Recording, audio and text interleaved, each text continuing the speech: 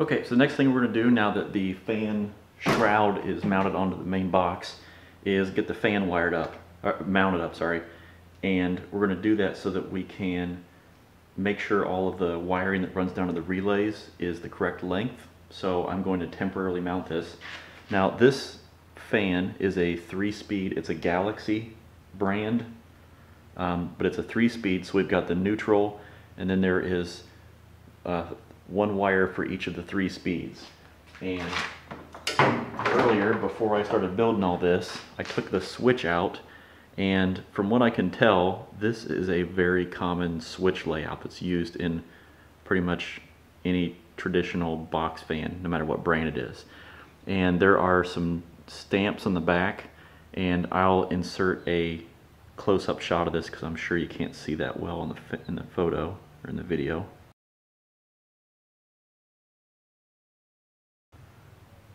But anyway, this side is the neutral rail, so that is black in color, and then the others are labeled 1, 2, and 3. And I tested these out with a multimeter when I first took it apart, and we'll see when we get it hooked up, but if I remember correctly, 3 was low and 1 was high, which doesn't make any sense, but whatever, we'll figure it out. So I'm going to cut this, or get the fan mounted first, and then we'll get the cables cut up and go from there. And this was mounted originally in this orientation with the ballast below, the wires going up to where the switch was. Since I'm putting the relays and all the controls on the bottom and the switch is closed off, I'm just going to flip this over and it won't hurt the fan at all being in this orientation.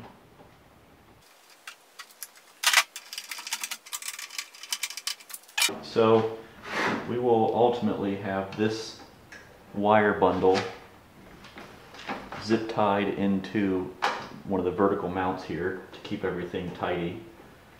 So next thing I'm going to do is plug this in the box so I can get an idea. Of course, this is not plugged in to the wall, so I can get an idea how long this cord needs to be. So the first thing I want to do, since it's not going through the relay, since the neutral is not going through the relay, is make sure that I have a straight run there so that I can wire nut this together and make a connection for the neutral. So I'm going to plan to have this down here, give myself an extra little bit of slack.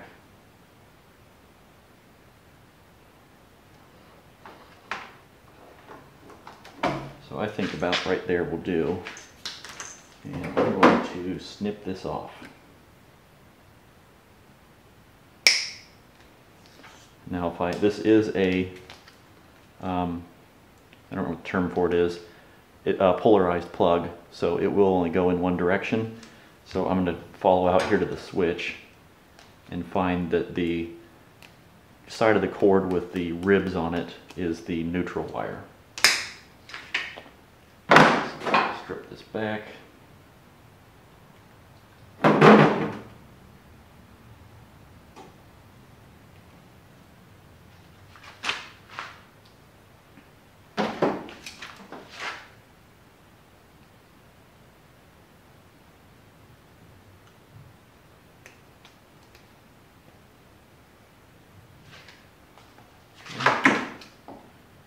This one.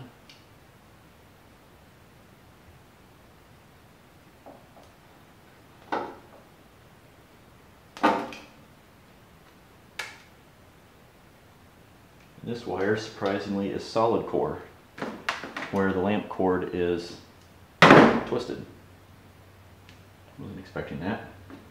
That's okay. And by the way, I do have the middle of the 3 speed wires just kind of rolled back on itself, clipped off, and then taped, because I don't need that one. I've already tested this out, that it works to run the low and high speed, which is the only ones that I'm interested in, without, it's not an incremental or that kind of a system. So it's 1 wire per speed.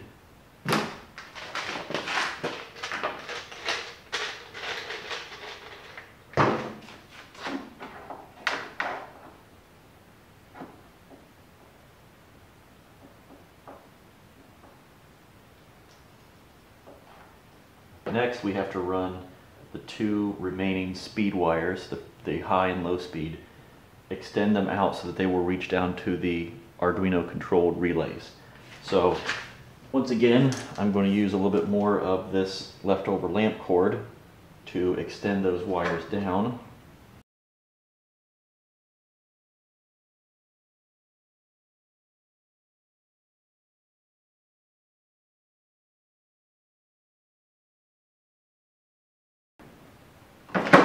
Okay, there's that. So the last thing we'll do is bundle all this up.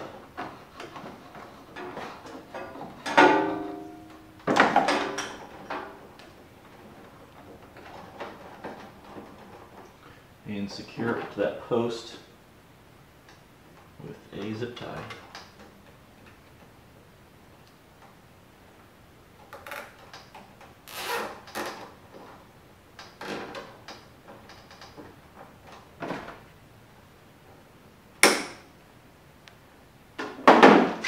Okay, so I do have an outline down here already.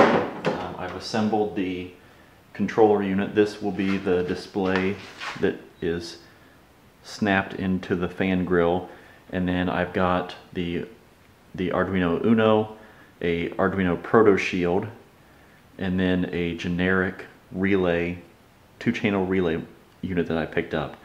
I've 3D printed a base. Now this is one that I found on Thingiverse. It's not one that I set up myself, so I'll share the link with that. And I also created a small standoff, I guess you could call it, to space the relay module up off the Proto Shield and keep it protected from arcing anywhere in there. So with this base, I'm going to attach this to the floor of the box, and I've already traced out the outline of roughly where I want that to go. So I'll just feed these wires in through here.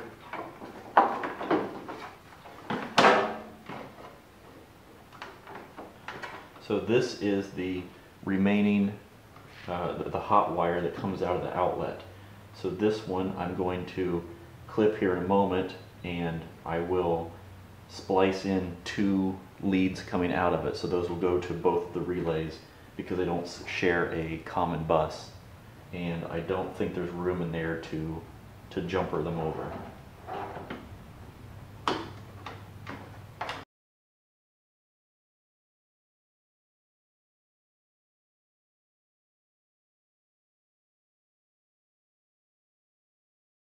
I think we'll go ahead and power it up and give it a test run. Get this stuff out of the way so I don't suck anything into the fan blades. So I'll plug this in.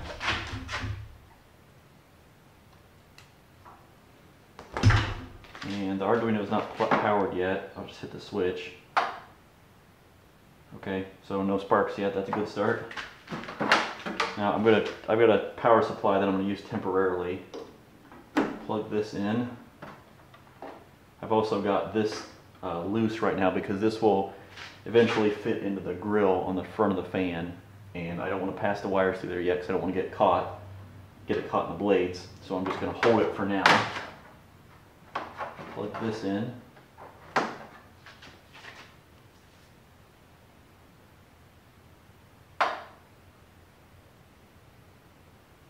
Okay, so the Arduino is powered up. It's in off mode. So I'm going to try and flip it to low speed. Here we go.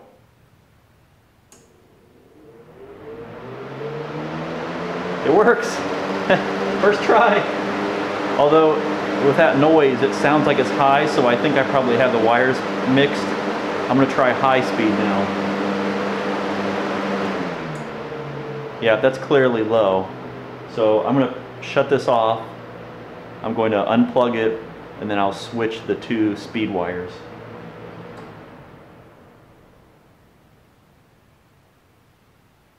That was a good first test run though. Okay, that's switched. Let's try again. Plug the cord in. Make sure everything's clear. Turn the power on. Arduino boots up. So here's my little remote. So the way I've got this laid out is the down button is low speed, the up is high speed, the left arrow turns it off, and then you can press the pound sign, and when you do that, that enters it into timer mode. So once you're in timer mode, you can type in any number of minutes that you want, clear up to 9,999 if you choose to go that high, and then you press the pound sign again, it'll start the timer. As you're typing the numbers in for the number of minutes you want it to run, you can press the star key and it will zero the value out so you can type something else in. So if you accidentally type something wrong, it will clear it. Also, if you type a number in and you hit a 5th digit, it will zero it out because you've obviously made a mistake. Start back over with all zeros and you can start over again. And as the timer's running, you can toggle low and high speed back and forth without affecting the timer. And so let's fire it back up again and see what happens. So I'm going to push the down arrow, so that should be low speed. So that's a pretty quiet hum, that's clearly low speed. Now I'll press the up, which would be high speed. And there it goes.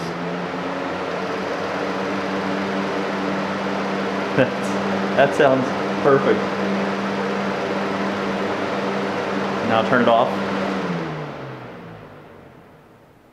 So you might have noticed when I clicked from low speed to high speed, there was a short break, a pause in between the low speed relay unlatching or opening and then the high speed relay closing. I didn't think that it was wise to have that an immediate trip over, so there's, I believe, a ½ second, maybe 3/4 of a second delay in between. So if I press low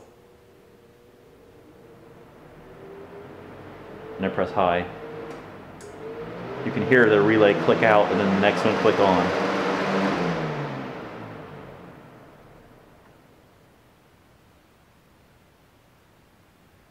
Okay, that's a good first test. Okay, so I just finished buttoning up the grill install and tying up all the wires. I put some hot glue in there to keep any of the wires from straying and getting pulled loose and coming into the fan blades. So that's all tied up. The power supply for the Arduino's tied up in there. I've got the backside filter put in. And if I come around front, you can see how I've got the display and their infrared receiver built into some of the open grate of the fan. So I'll just turn it on real quick.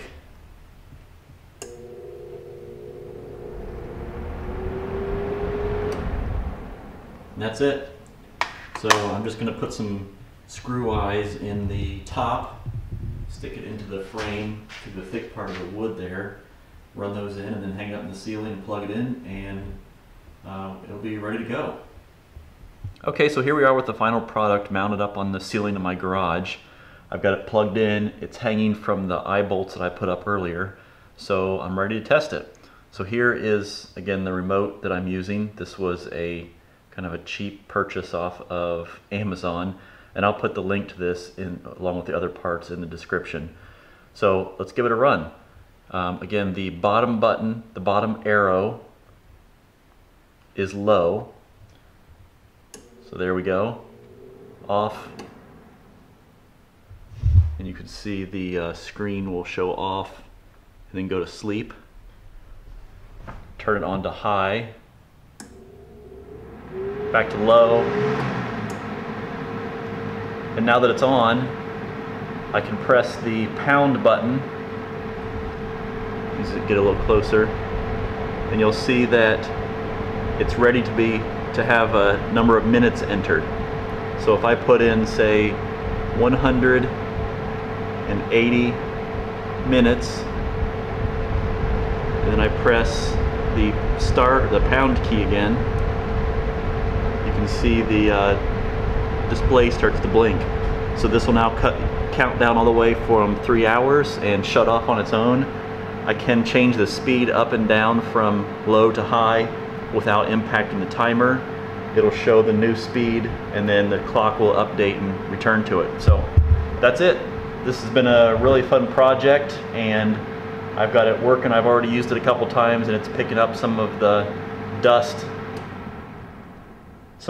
that's floating around here in the shop. So I'm excited to have it in place as I work on some more projects. Thanks for watching.